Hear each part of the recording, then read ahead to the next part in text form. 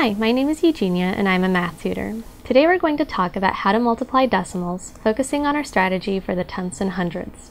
Multiplying decimals is very similar to multiplying whole numbers. We just need to remember where to put the decimal point in our answer.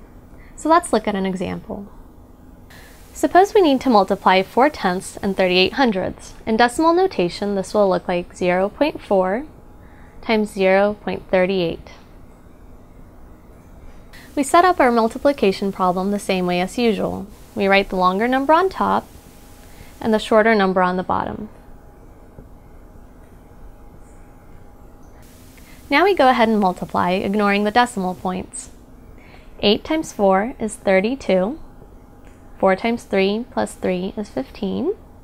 And 4 times 0 is 0 plus 1 is 1. Now we multiply the 0 times the top line again, and of course that's all zeros. Now we add the two lines and get 0, 1, 5, 2. The remaining question is where to put the decimal point in our answer. To figure this out, we just count the number of digits to the right of the decimal point in each part of our problem. So here we have 1, 2, and 3. So in our answer, we count 3 places from the right, 1, 2, and 3, and put our decimal point right there. So our final answer is 0.152. Now let's do another problem where we multiply 12 hundredths times 23 hundredths.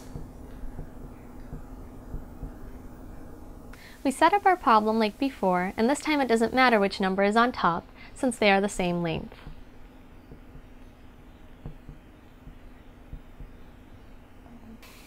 First we multiply the 3 times the top row and get 6.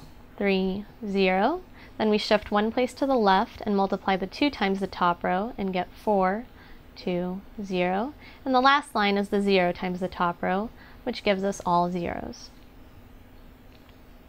Now we add up all our products and we get 0, 0, 2, 7, 6.